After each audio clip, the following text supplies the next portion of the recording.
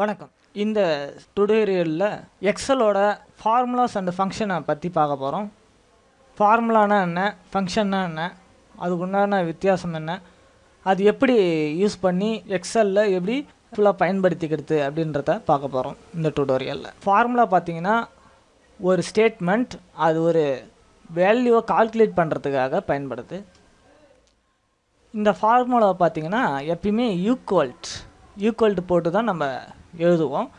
Equal to போட்டு நம்ம எதை இந்த செல்லுக்குள்ளார பண்ணாலும் அதனுடைய ரிசல்ட்டு நம்மளுக்கு தெரியும். இங்கே பாருங்கள், ஈக்குவல்ட்டு போட்டு 72 + 12 அப்படின்னு நம்ம கொடுத்தோம்னா அது ஒரு ஃபார்முலா. அதாவது இது ரெண்டுத்தையும் ஆட் பண்ண சொல்கிறோம், இதுக்குண்டான ரிசல்ட்டு நம்மளுக்கு கிடைக்கும். இந்த ஈக்குவல் சைன் போட்டாவே அது ஒரு ஃபார்முலா அப்படின்னு நம்ம தெரிஞ்சுக்கணும். ஒரு ஒர்க் ஷீட்டுக்குள்ளாரியே இருக்கிற வேல்யூஸை நம்ம கால்குலேட் பண்ணுறதுக்கு பயன்படுத்தலாம். அப்படி இங்கே பாருங்கள், ஈக்குவல்ட்டு B4 பார் B5 அப்படின்றது ஒரே ஒர்க் ஷீட்டில், அதே ஒர்க் ஷீட்டில் இருக்கிற வேல்யூவை நம்ம கால்குலேட் பண்ணுறதுக்காக பயன்படுத்தலாம்.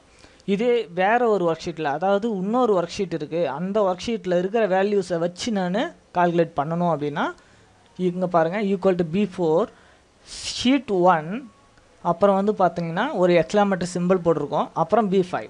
அதாவது B4ன்றது இந்த ஒர்க் ஷீட்டில் இருக்கிற வேல்யூவும், B5 அப்படின்ற வேல்யூ ஷீட் 1 அப்படின்ற ஒர்க் ஷீட்டில் இருக்கிற வேல்யூவும் எடுத்து நம்ம கால்குலேட் பண்ணணும் அப்படின்னு சொல்லிட்டு சொல்லியிருக்கோம். அப்புறம் பார்த்தோம்னா அனதர் ஒர்க் புக், இன்னொரு ஒர்க் புக்கே எடுத்து நம்ம பண்ணணும் அப்படின்னா கூட எக்ஸலில் பண்ண முடியும். அதுக்கு பாருங்கள், tracing.xlsx அப்படின்னு ஒரு ஒர்க் புக்கில் இருந்து அதில் இருக்கிற ஷீட் 1ல் இருக்கிற வேல்யூ B, அதில் இருக்கிற வேல்யூ 9 B9, இதை எடுத்து நம்ம கால்குலேட் பண்ணணும்னு ஒரு ஃபார்முலாவை கொடுத்துருக்கோம். இப்படி இந்த ஒர்க் ஷீட்டில் இருக்கிற வேல்யூவும் நம்ம கால்குலேட் பண்ண முடியும், வேறு ஒர்க் ஷீட்டில் இருக்கிற வேல்யூவும் கால்குலேட் பண்ண முடியும். அது மட்டும் இல்லாத வேறு ஒர்க் புக்கில் இருக்கிற வேல்யூ வச்சு கூட நம்ம எக்ஸலில் கால்குலேஷன் போட முடியும். இங்கே பார்த்தீங்கன்னா tracing.xlsx அப்படின்றது பார்த்திங்கன்னா ப்ராக்கெட்டுக்குள்ளார இருக்குது. இந்த ப்ராக்கெட்டுக்குள்ளார இருக்கிறது தான் வேறு ஒர்க் புக்காக குறிக்குது. அதுக்கப்புறம் பார்த்திங்கன்னா இங்கே $சைன் இருக்கும். இந்த $சைன் எதுக்காக அப்படின்னு பார்த்தோம்னா அந்த ஒர்க் ஷீட் 1ல் இருக்கிற அந்த வேல்யூ மாறக்கூடாதுன்றதுக்கு, மாறாத வேல்யூவாக இருக்கணும் அப்படின்றதுக்காக இந்த $சைன் வருது. அது மட்டும் இல்லாமல் $சைன் 9க்கும் இருக்குது. அதாவது B9 மட்டும்தான் நான் இதில் எடுத்துக்க போகிறேன் அப்படின்னு சொல்லிட்டு நம்ம கரெக்டான மாறாத ரேஞ்சை கொடுக்கறதுக்காக இந்த $சைனை யூஸ் பண்ணியிருக்கோம். அடுத்ததாக நம்ம பார்க்க போகிறது ஃபங்க்ஷன்ஸ். ஃபங்க்ஷன் அப்படின்றது எக்ஸலில் ப்ரீபில்டாக இருக்கக்கூடிய கால்குலேஷன்.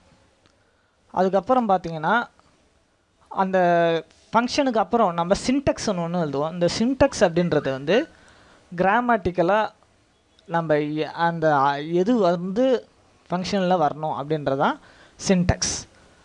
இதுதான் ப்ரீபில்டாக கொடுத்துருப்பாங்க, அதை மட்டும்தான் நீங்கள் உள்ளீடு செய்ய முடியும். அதுக்கப்புறம் பார்த்திங்கன்னா இந்த இன்புட் என்னவாக இருக்கும் அப்படின்னு பார்த்தாங்கன்னா, இன்புட்ஸ் ஆர்குமெண்ட்ஸாக இருக்கும். அந்த ஆர்குமெண்ட்ஸை வச்சு நம்ம கால்குலேட் பண்ணி ரிசல்ட்டை கண்டுபிடிக்கலாம். எடுத்துக்காட்டாக பார்த்திங்கன்னா இங்கே ஒன்று, இந்த சம் அப்படின்றது ஒரு ஃபங்க்ஷன். இந்த சம்முன்றது ப்ராக்கெட்டில் கொடுத்துருக்கோம்.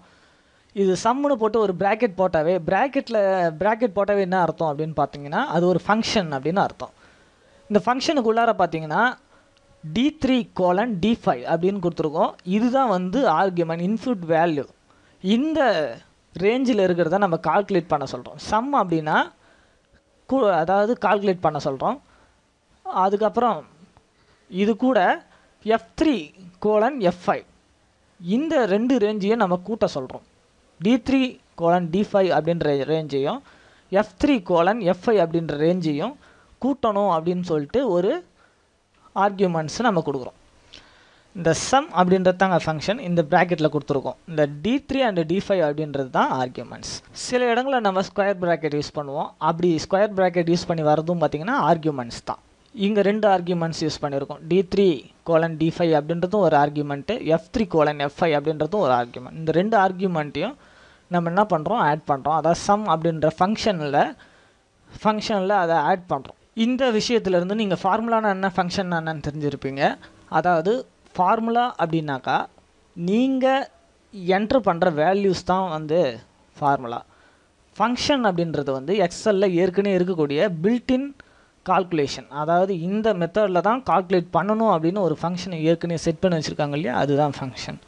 அதுக்குள்ளார நீங்கள் கொடுக்குற வேல்யூவை வச்சு அது கால்குலேட் பண்ணுறதுக்கு பேர் தான் ஃபார்முலா.